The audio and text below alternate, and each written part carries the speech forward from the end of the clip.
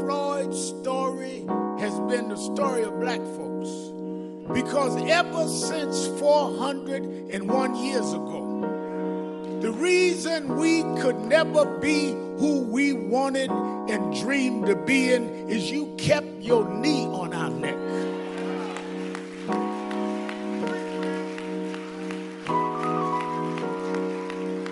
We were smarter than the underfunded schools you put us in, but you had your knee on our neck.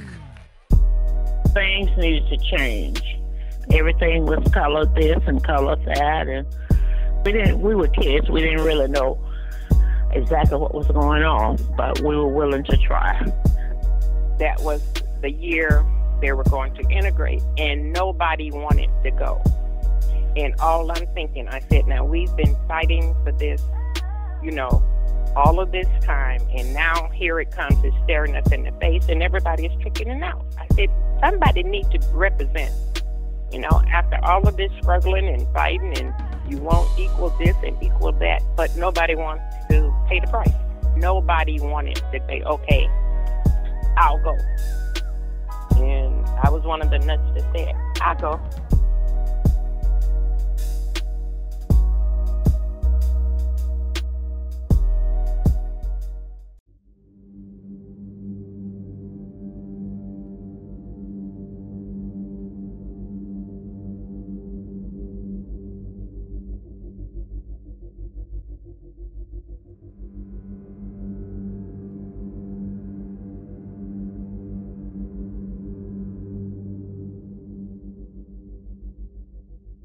The 1960s was a turbulent period in the country, especially in the South. Mississippi, with its deep-rooted history of racism, segregation, and violence, was a state that aggressively opposed the fight for social justice and equality during the Civil Rights Movement. There weren't a lot of stores that blacks were allowed to go to. Woolworths come to mind, where they had an eating counter, a lunch counter. You couldn't eat at that counter if you were black. It was very, very segregated. Blacks were riding on the back of the bus. As far as riding the bus, you come accustomed to dropping your money in, walking to the back. So that was printed in our heads. 1961, the Freedom Riders came to town. There were lots of arrests, lots of violence occurred. James Meredith entered Ole Miss, and 2 people were killed in the rioting that occurred when he was enrolled as the first black student at the University of Mississippi. And then in 1963, Medgar Evers, who was the field secretary for the NAACP, was murdered. When the United States Supreme Court declared in Brown versus Board of Education in 1954 that separate but equal had no place in terms of public education, it required a year later in the Brown 2 decision for desegregation to be implemented infamously with all deliberate speed. Right here today, I don't go to the Jackson Park because I can remember going to that park and not tired, not being able to sit down, not being able to drink water from that fountain. I won't go to that park today. There were shops you could go in, you couldn't try on clothes, you couldn't try on hats. It was very segregated. You had colored water fountains. You had colored restrooms, if there were restrooms downtown that you could use at all. You just did what you had to do, and you didn't worry about nobody else. We had a pretty good understanding. The blacks stayed with the blacks and the whites stayed with the whites, and we didn't have no problem. Well, during the 60s, that was a very interesting year for the whole country, but especially in the South, because desegregation was the big issue. And I was a part of the desegregation in our state of Mississippi. We integrated parks, we integrated schools, and I was a part of all these efforts. I was arrested and I stayed in jail for 5 days during one period. It was just an interesting period.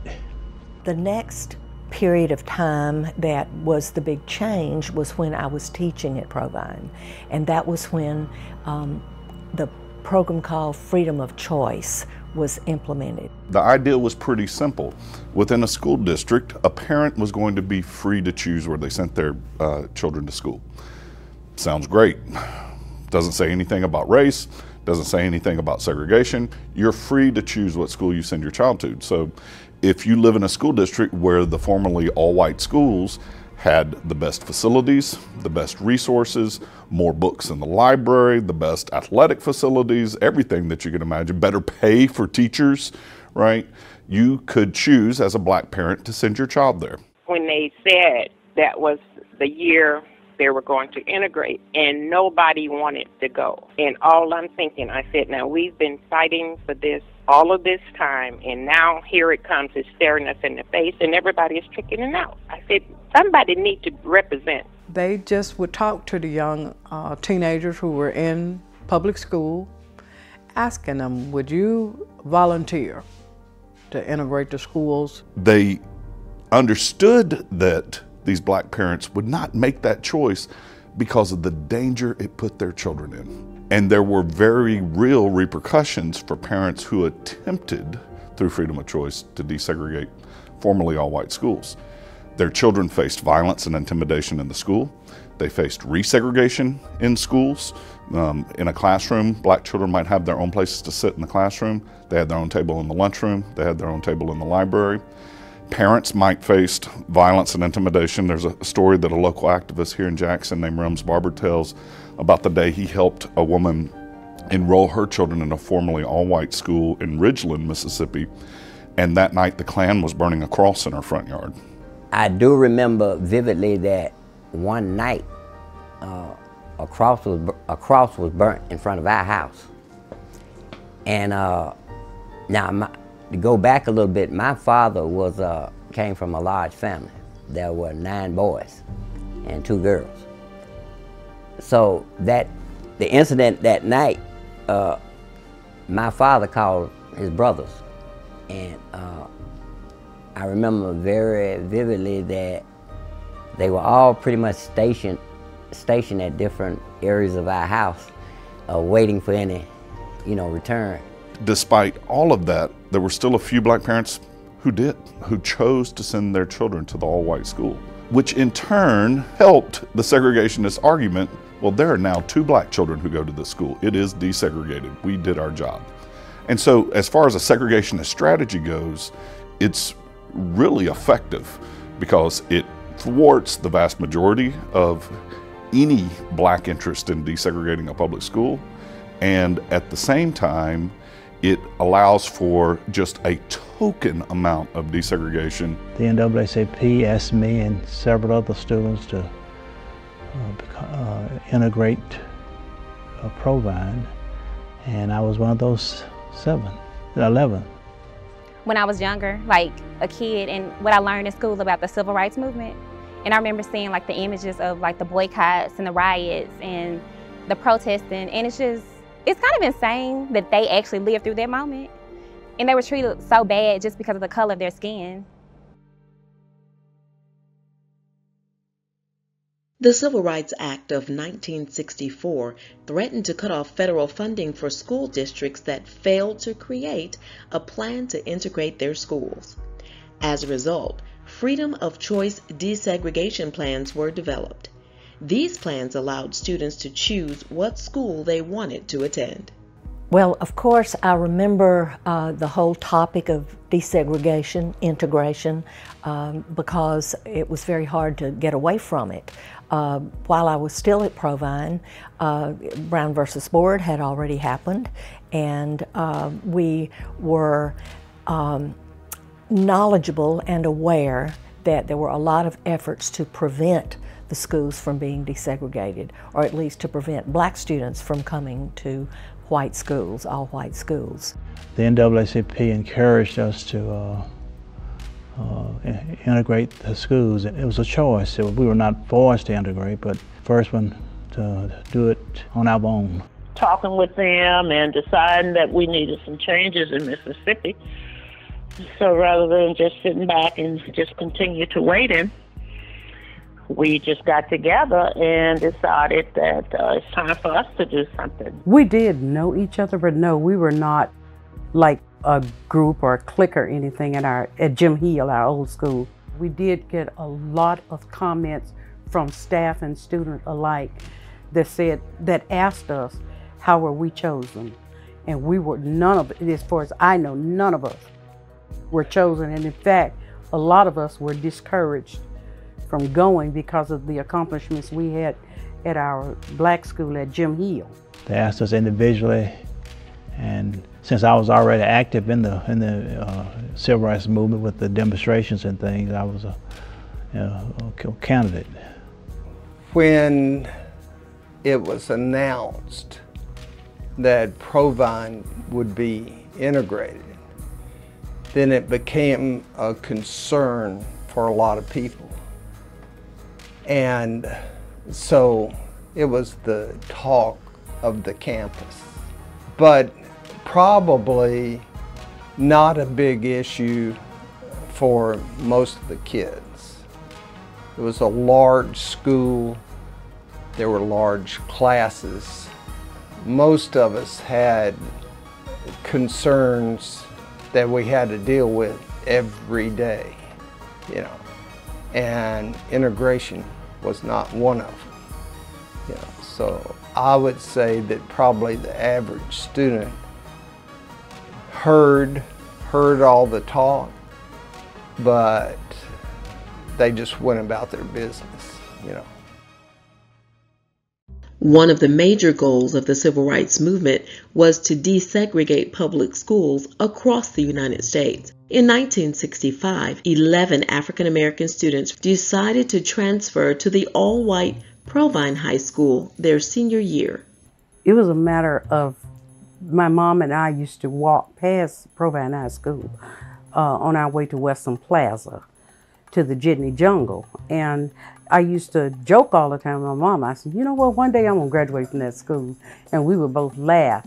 When the opportunity came up, my mom marched me up the steps first. So I was the first one that it was more like her dream come true, but probably like a prophetic moment for me, because I had always said since I was a little girl that I wanted to go there, not really ever thinking I would. But that's how I ended up there. Back in probably 1965 or 66, Mara's senior year, he decided that he was always a big civil rights activist, and he decided that something needed to be done about the school system. And he and a group of others got together and decided they would probably be, would be the first to integrate one of the local Jackson public schools, which was Provine. So I said, Mom, Dad, I want to go to Provine. What you going over there for, boy? So I convinced my dad. He was one of them yassa men. I don't care how old the white boy was. He would always say, yassa, yassa. And well, my mother wouldn't sign. My dad put me in the car and went over and signed for me. And I was surprised. So I said, if Hazel going, I'm going. And of course, Candy stepped up and said, sure, I'd do it. And he did. And my grandmother was very concerned about that, because she felt that it would be some anxieties and fights, and she didn't want him involved in that. But she pretty much let him decide to do what he wanted to do. I thought about transferring from Jim Hill a long time, and the reason I did that was I just didn't think things were right for us not to go to that school. And I didn't want to be the only one to go. I had a good friend of mine, Dan Williams, and he, if you look at him today, he looks white, and you couldn't tell him from a white person. And I tried to get him to go, but he wouldn't go. So I don't know if I talked with Vernon or Hazel them anyway before I decided to go, but I just decided on my own that I would go and see. And it was really an experience that I'll never forget. I just felt, like I said, I really felt bad that at the time when, after everybody's fighting for integration, and you know, we need to integrate, and when it shows up, nobody. I said it would make us look really bad that nobody wants to do it now. Nobody wants to pay the price to be the first, because I think they had started before at the elementary school, but as far as high school, the 12th grade, they started off with them. So it was like, okay, now what? It would be, to me, okay, we offered it to them, now look, nobody showed up, you know, and I felt bad. I felt bad on that. There was only 11 of us blacks in the whole school, and that created a big problem. Despite the possible danger they could face, the 11 black students showed up to Provine on the first day of school in the fall of 1965. It's gonna be alright. How can you tell? I feel it in my heart.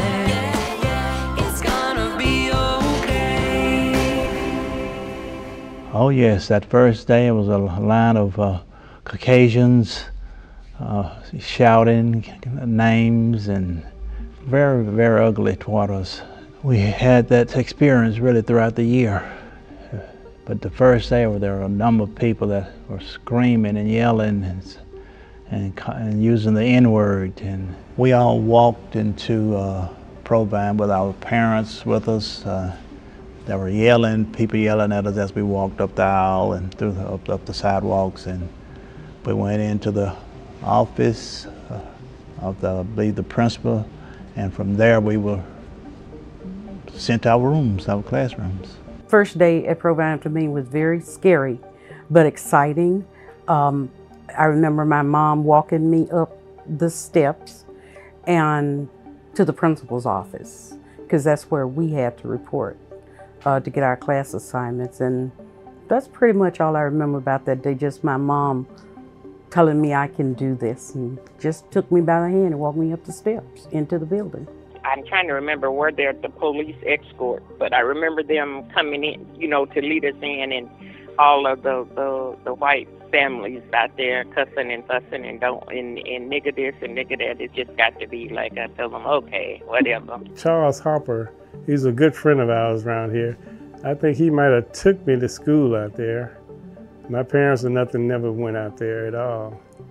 And I'm trying to think, I can't remember how the first day of class went, but it wasn't very good at all. You know, none of the students want you there, and we all would wait together out front together to walk in, because they were like standing up at the entranceway and didn't want you to come through, like, you know, and so we all would wait for each other and go out there.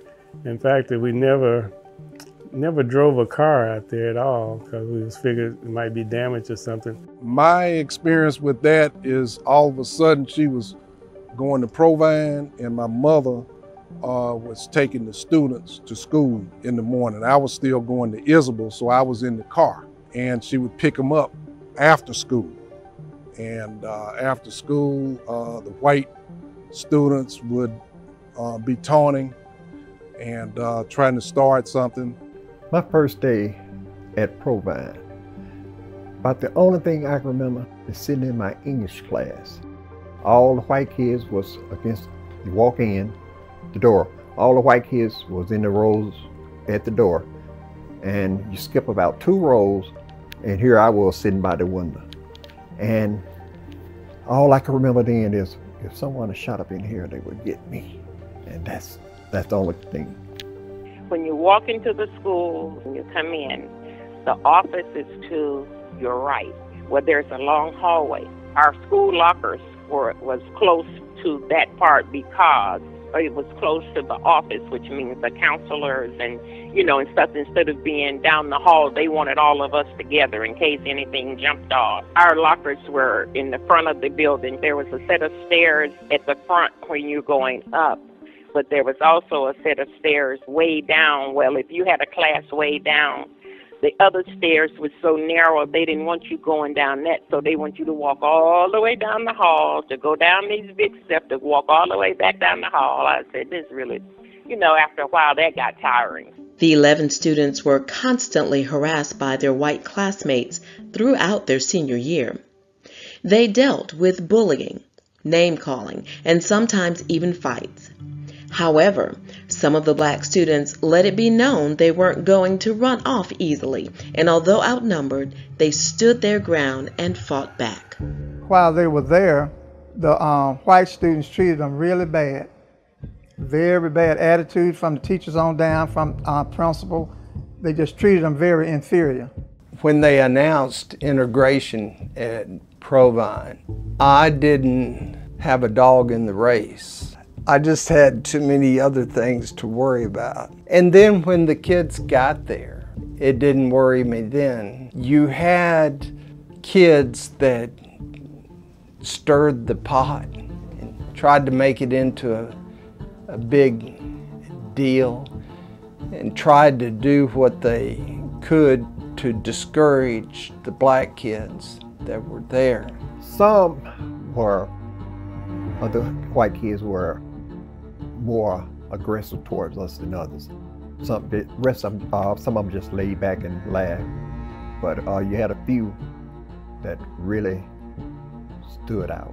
I think Joanne was in the gym class because she was very timid, and they would be messing with her, and they would line you up alphabetical, and she was Robinson and I was Crosley, so she's at the back of the line, and they were, no, you're not gonna bully her. No, we're not going down like this. And sometimes they would bully, like changing classes, and you would come to the locker and she's crying, and what's the girl, look, you ain't gonna make it like this.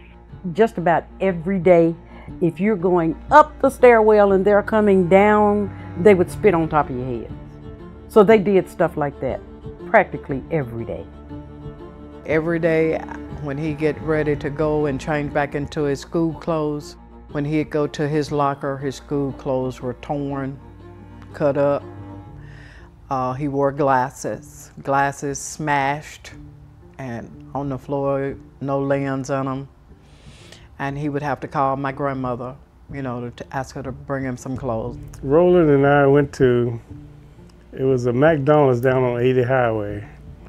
And we went in there, and he had a little .22 pistol.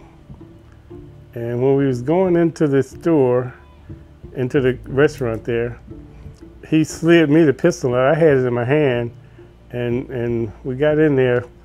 It was about 4 or 5 white guys together, young kids like we were.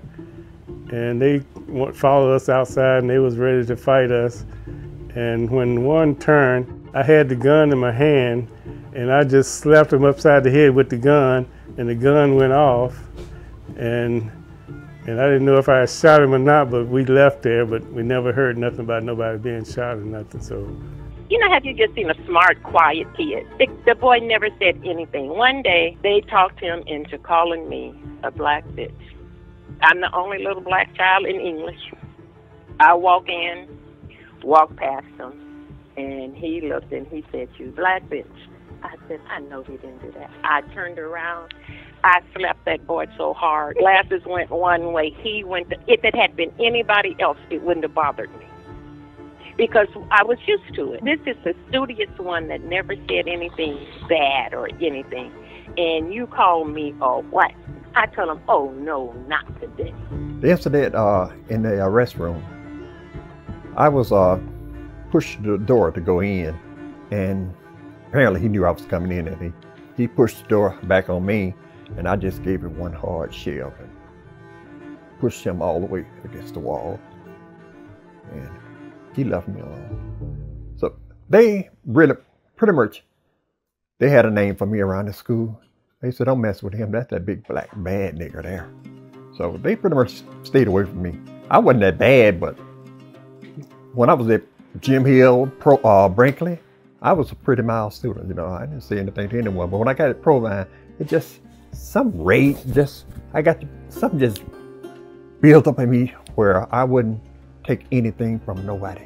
White boys at one time brought a monkey from the zoo to the school and had permission to do it. Well, the teachers turned their back on it. A man named Morris Lewis, he was a student, black student from Jim Hill, along with my sister. So they said, "Morris, here's your brother." Morris said, "Oh, let me see that monkey, boy." He said, "Give me that monkey," because Morris had no fear of that.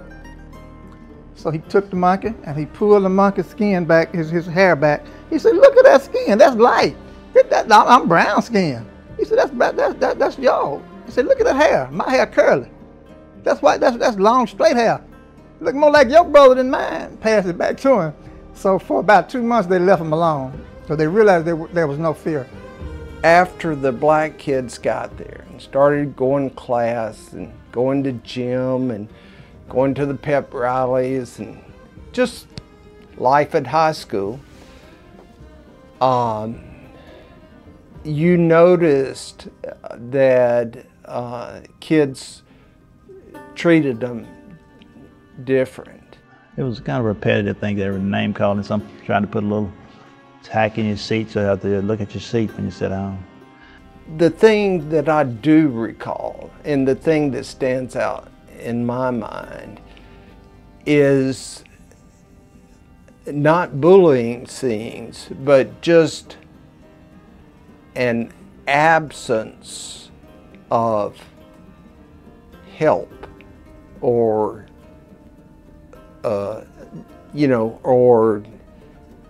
camaraderie. Name calling, when the holidays would come, they were shooting firecrackers, sometimes throwing firecrackers at us, and some of the students got in a fight with our students. It was just a culture change for them and also for us as blacks. And some tried to be friendly, and if they tried to be friendly, their peers would get angry with them. One incident I remember quite well, we were in the cafeteria, and it seemed as if as one of the black students' lunch was ending, the other one was beginning. So we never had opportunity to congregate together. So as I was in line, a white girl bumped into me, and I'll never forget that day we had spaghetti.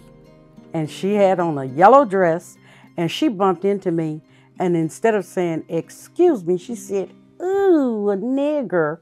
So I just dumped my spaghetti on her.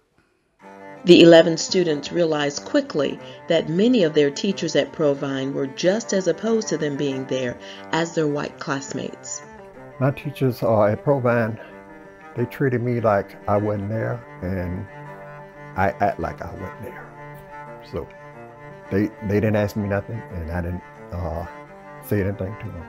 I heard colleagues and people that had been my teachers when I had been a student at Provine that I really admired as teachers and learned a lot from, and were mentors for me teaching in the teacher's lounge and aside in other circumstances. I heard them say terrible things about black students. They used the N-word, they used words like jigaboo, and they used words like I don't want any of those apes in my class. And it was just unbelievable to me. I personally had problems with the younger teachers. The older teachers I didn't really have a problem with, but the younger teachers, like in early 20s, I had problems with those. I think the teachers did not want us there. As far as my experience go personally, I did not have an instructor that recognized me in the classroom. If there was a question presented to the class, I raised my hand. It's like I wasn't there. A couple of my teachers had very, very hard Southern accents, and I could barely understand what they were saying. I'll take, for instance, my Spanish class. I made 100 on every test, and I still flunked the class. So they just made me feel like we didn't belong there. I remember we had one teacher that was a good teacher. Her name was Miss Coker. She was a teacher there. She was blonde. She was the sweetest person. She was just a good person. She helped us out a lot. I don't know if any of the rest of them remember, but I remember her. Don Gibson, I always keep that. I just admired him so much because he was like the smartest student at Jim Hill, period. He go to Provine. They did everything they could to flunk him. He was just too smart. They couldn't do it. But all the ones that they could manipulate in any kind of way, They did. And I think they failed us by category. They categorized us. They boxed us. They had us separated into light and dark. They had us separated into short and tall. Even though he had made the grades, he was not allowed to graduate. That's another time my grandmother went over there in his defense, wanting to know why, and they wanted to justify that by him getting into fights or issues with the basketball team.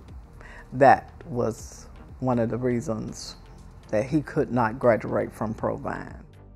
Candy ended up going to Brinkley High School in Jackson because it was the only black school that had summer session where he could still graduate in the year that he was supposed to.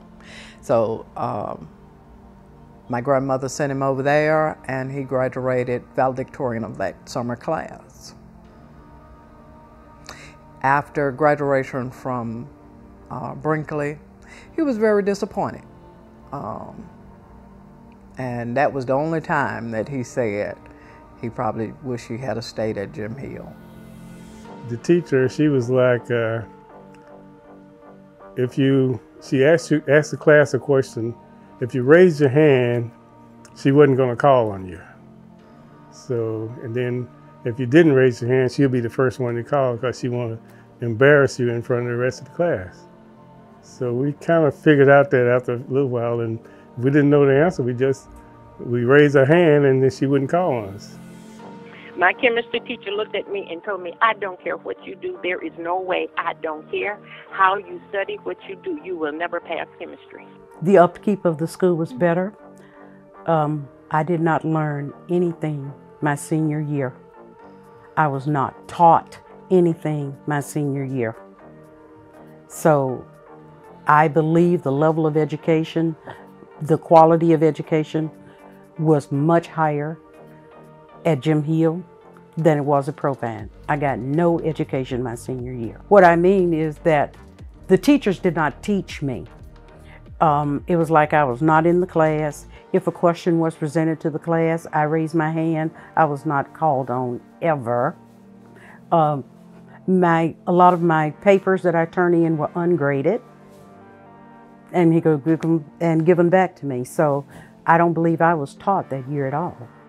When I got ready to go to Provine, I knew I was a D student, so I went there and took the easiest class possible. As the 11 students adapted to Provine, they found themselves excluded from many activities, organizations, and school events. They were also oftentimes separated from each other. Well, we had Roland Dotson, who transferred from Jim Hill, who was the star basketball player. We had several others who had participated in other sports. I remember Melba Sue Chambliss was a majorette at Jim Hill. We were told when we got there, you had to start 9th grade in any extracurricular activity. You had to start at 9th grade. And since we were seniors, we were not allowed to participate in anything. Like we couldn't go there after school. We couldn't do anything. The only thing we could do is when school was over, get away from over there. You know, we didn't go, in your senior year, you sort of missed out on everything. You didn't go to, any of the activities. No football game, no basketball games. They couldn't chance you going to stuff like that because they don't know what's going to happen. We met at school. We met at school. We didn't go to any of the activities. We didn't go to, we didn't go to no football game. You know, that'd been dangerous. So we didn't go to, we didn't take part in any of the activities that I can remember outside the school. We took no. I don't remember taking part in any activity outside the school because they didn't invite us, and it probably been problems there. In my yearbook, I think it says I was a member of the tennis club. I've never had a tennis racket in my hand. It also said my senior quote was, "Step by step, the ladder is ascended." I didn't write that. Let's put it like, I don't know who did. So I don't know about the other ones, but I know mine was injected by someone other than myself. Several of the girls at some point wanted to quit. As far as we knew, they said there was not going to be a prom, a senior prom. We later found out after the fact that they actually had what they called a private party at the Jackson Country Club. So therefore, none of us was invited in. And at that time, blacks could not attend the country club. So no, we did not have a senior prom at Provine. They would see the notices come out, all the flyers, but the black kids were not given a flyer. They knew that it was happening and when it was happening, but they were not invited. I don't remember nothing about a prom. I know I didn't go at all. And I probably wouldn't have went if I was invited because I just didn't want to be around a bunch of people that didn't want me there. They ordered their rings their junior year. So what we did is we called the people that did the rings and asked them, could we place them, how would we go about doing the order and stuff. So when we went back to the school and asked them, oh no, see, they got their rings for junior year, so you can't. They won't do rings for you now. But we had already been and got the information that they would, so they had to let us order rings. Then when they graduated, they had to have a public graduation. So what the white kids and teachers did, they told the white kids, girls, to wear white shoes, or patent leather shoes. Fine. But they told the black to wear black shoes.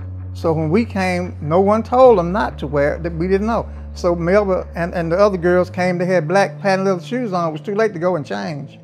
We were mostly just by ourselves in the classroom. It was in the school period because they kept us so separated from each other, the 11 of blacks. They kept us so separated till you really, really felt like you was on this battlefield by yourself. And I think that was the purpose for keeping us so separated, to make us understand that we didn't belong there, over and over and over again. And this even touches on modern day. We would hear, go back where you came from. Go back to wherever. They didn't know that, I believe all of us came from Jim Hill.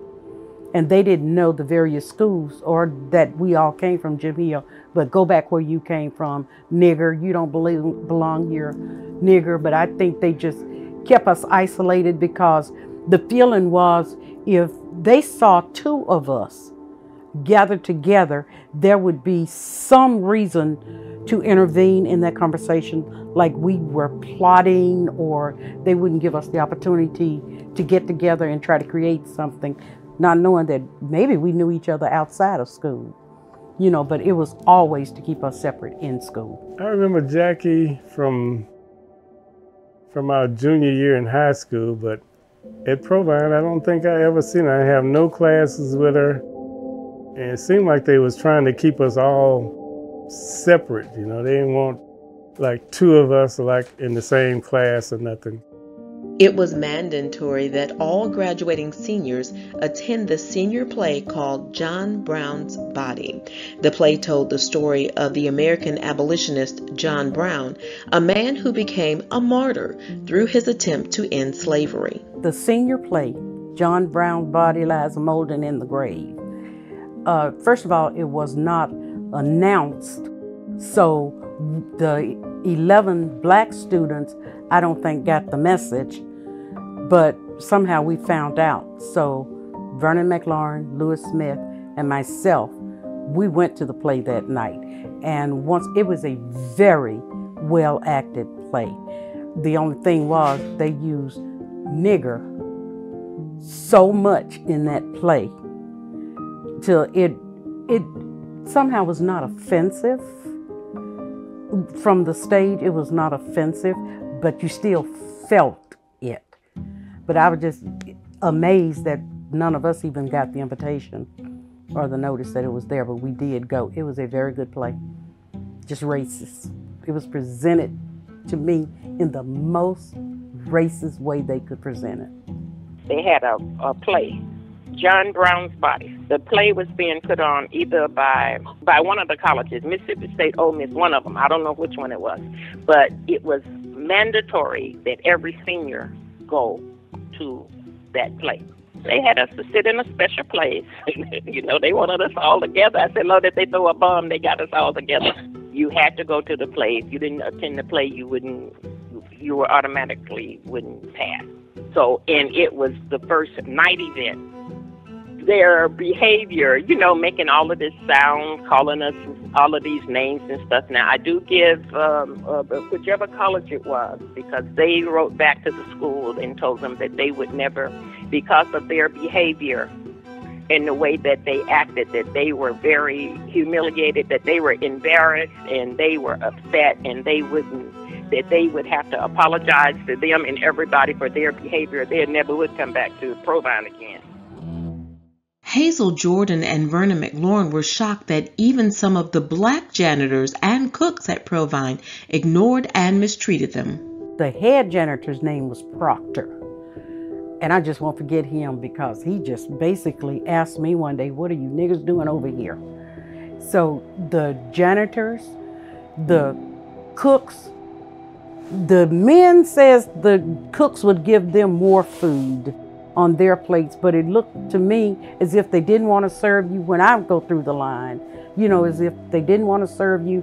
If they did, they gave you the smallest portion that they could give you. If you passed the janitors or at that time they were called maids, in the hallways, they wouldn't speak to you at all. I remember Proctor.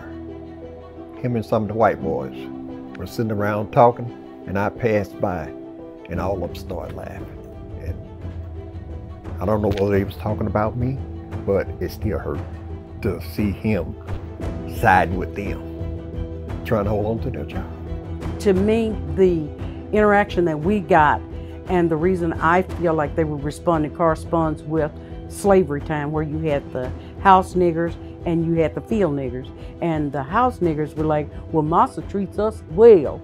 And that's the feeling you got when you were around the janitors and housekeepers or maids at John W. Provine that year. Was they were the house niggers and we were the field niggers, so you don't need to go on about our business and do whatever we need to do and just not be there. Every day at the end of the day, I was like, thank God this day is over.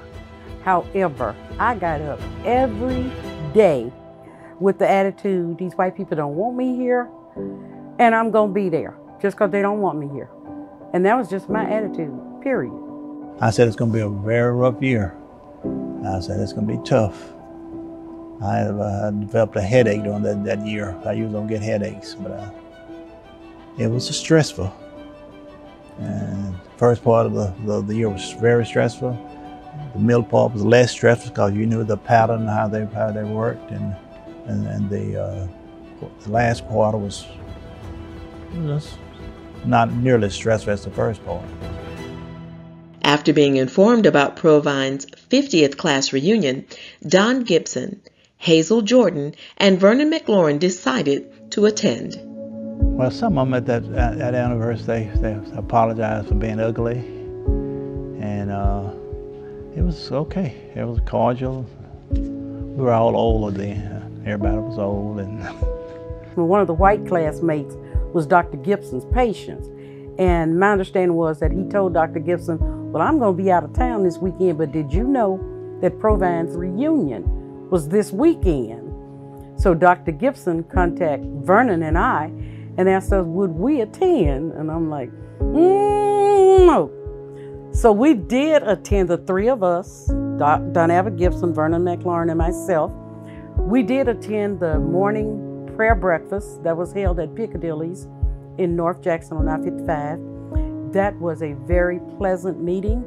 We had Christian classmates who were really interested in where we've gone in life, you know, what we've accomplished, our children, you know, just generally about our lives. Then they had a watermelon picnic at noon that the three of us decided not to attend. And the banquet was that night, that the three of us did attend that night. Well, at the banquet, the alcohol was served. And that's when the bubbas came out. Some of the same people that harassed us and called us nigger back in 65, 66 were there. Let us know they didn't like us then, didn't like us now, didn't want us there then, didn't want us there now, where others were interacting with us more apologetically that night. So I have a picture of it. I couldn't believe we did this because it was such a bad experience for me till I didn't ever want to have to interact with any of these people again. I was referred to Dr. Gibson by somebody in my family. And then, probably at our first meeting, we realized that we'd gone to high school together. We don't care anything about it, and it doesn't mean anything to us. And the fact that we went to high school together has little or perhaps nothing to do with our friendship, but we have lots in common, and we discovered that early on too. And so it's just been a wonderful experience. Don Gibson, not just as my doctor, but also as my good friend. Morris Lewis decided to attend Provine because he was a civil rights activist. He was bold, outgoing, and fearless. He was there the year they shot into the Jackson State. The night the Highway Patrol shot into the girls' dormitory at Jackson State. My brother was there. I remember Morris Lewis had a GTO. He was the only one of us that had a car, and those white people really didn't like that. Morris was, as I say, he was ahead of his time. He did a lot of things in his life that was ahead. Give an example, even before we knew about cell phones, Morris had a cell phone. He was into real estate. He would buy a lot of houses, fix them up, and he had a way of predicting things. For example, I wasn't here, but the flood of '79, Morris knew a flood was coming in South Jackson, because it always flooded every so often, maybe every 5 to 10 years. So he bought a fleet of houses on 2 sides of the street. He fixed those houses up, bought it for little or nothing. He fixed the houses up, insured them, and perhaps 3 or 4 years later, it did flood. Morris died it's been about 16 years now, and he had a massive heart attack. Before transferring to Provine, Roland was a star athlete at his previous high school, Jim Hill. Once he got to Provine, he wasn't allowed to play basketball, and his hoop dreams were put on hold. Candy was very bright in school. He used to tell me all the time, I don't want everybody to know that I'm a brainiac. I want them to think I'm just a regular guy. Roland was a basketball player, exceptional basketball player. Roland Dodson, he was really good at basketball. In fact, he played on the basketball team at Jim Hill, but when he transferred to Provine, he wasn't eligible to play that year. So that knocked him out of any chance of getting a scholarship for them to play basketball at Jackson State or somewhere, you know. Roland passed in July of 1995. He drowned, and he was over in Rankin County in an all-white neighborhood in a pond because they knew him real well. And he was with a young man he had taken over there from California. And by being in a white area, he didn't inform anybody that Roland was in the water. He drove all the way back to my grandmother's house to say that Roland had drowned. Everybody was out there and they were so stunned, you know, because they knew him and they were like, we know Roland. All you had to do was holler, yell. We'd have come, got him out, you know. And the guy just couldn't believe it. Melba Sue Chambliss also transferred from Jim Hill to attend Provine her senior year. Her mother was actively involved in the civil rights movement, and she was inspired to follow in her footsteps to advocate for social justice and equality. This is where we grew up. Melba was the first of 4 children of their marriage. My brother Kerry Jr. was next, then my brother Rudolph, and then me. I'm the youngest. She was always my boss. She was always very intelligent.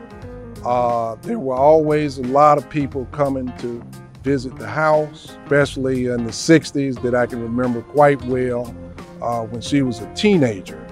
My mom would let her have parties here at the house. And so people would come from all over Washington edition to right here. We were probably some of the first people in Washington edition to have color TV, and she was very much involved in the civil rights movement and some of the marches and everything that were going on at the time. She didn't back down or back off of it. I think she was glad to do it. I think it was a hard experience for her. It probably affected her later in life to be coming from a very loving and supportive environment to go into a very hateful environment where the teachers didn't want you to succeed, and but she was determined to, and we're very proud of it for what she and the other students were able to accomplish. Chris Stevens also made the decision to transfer to Provine. He grew up in a family that was considered elite during that time, and he was well liked among his friends. Chris and my brother would be together a lot, and they met a lot of times at my house. They would study, or they'd be at the Chris house study. Chris went in the military, and some way, now my understanding, he was injured in the military, and when he came home, you know, he wasn't the same, let me put it like that, okay? He didn't go to no war or nothing, but he wasn't the same when he came home. His grandparents had died and left him the home house. I think he lost the home house and all, and he had no family, let me put it like that. He had no wife, no children, nothing. And really, when Chris died, he didn't have anything. He didn't even have burial. So his classmates got together and buried him. To see him the way he died as opposed to the way he lived was real tragic and sad. I remember Chris at the VA hospital, and I looked at Chris and he looked like a street homeless person, and it hurt me to my heart. And he said, "Vernon," I was like, "Chris, what you doing, man?" He came over. He said, "Man, these people trying to kill me." And they had him on some medicine, some strong stuff. And next thing I know, they had moved Chris out into a home where he passed. When schools were forced to integrate, there was a rapid increase of white students that left the public school system, an action commonly referred to as white flight. The Supreme Court, with its decision Alexander versus Holmes in 1969, that was Holmes County, Mississippi, is going to declare that all deliberate speed has to end, that desegregation has to come immediately. And when that happens in 1969, and schools are forced to desegregate in 1970 completely, 40% of the student body population in Jackson Public Schools leaves overnight. That's 10,000 white students are gone overnight. 60% of them are going to end up in segregationist academies. Some of them Citizens Council schools. The Citizens Council, the largest private segregationist organization in the country, is going to essentially operate its own school system in Mississippi. I had left teaching at Provine and teaching altogether by the time the massive desegregation occurred here in Jackson in the December, January time period when schools were closed for the holidays. And so that in the January of 1970, massive desegregation occurred and massive white flight occurred from the public schools. Each day I wake up, I'm waiting, 'cause I don't know how I'm gonna make it. All of these monsters I'm facing, oh, you know what it is, help me sing it. Oh, I see the giants, giants, oh, I see the giants, giants, but I'm not alone, got my sword in my hands. take over the land. But we won't be moved by the monsters of man. They gon' fall down, we gon' stand. Hey, cause I see them fall. I see them fall. I see the change coming soon, dog. Man, I seen it all. I seen it all. Giants, they stand tall for a minute, but I seen the gall. I seen the gall. Looking down on me like I'm finished, but don't know the call. They don't know the call. I see the downcast and afflicted, man. I see the small. I see the small. These giants, they wanna try hard to kill us, but who playing ball? Man, who playing ball? I see them fall. I see them fall. Man, I see them fall. Said I see them fall. I see them fall. I see them fall. I see them fall. You know, I can freely protest now without worrying about being attacked or the police arresting me to a certain extent. But just think about in the 60s, they were protesting during a time where they were getting arrested, being attacked by dogs, water hoses were being sprayed on them. So I just wonder, do my parents or do my dad, did his classmates realize how courageous they were being during that time? They almost like minimize racism. They talk about it like it's something that's just prehistoric, something that's in the past. It's just kind of hard to believe, especially since the 60s wasn't that long ago. Over 50 years have passed since the 11 teenagers walked through the doors of Provine High School in 1965.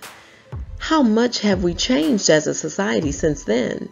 How much progress has really been made in regard to social justice and equality? My daddy was an engineer, and my mother was a sales clerk after she went to work. So they weren't, you know, real well-off people, but they knew what was right, and they believed that people were people and that we should be respectful. After Breonna Taylor, Ahmaud Arbery, and George Floyd were killed, you know, there were protests like all over the United States, even just worldwide.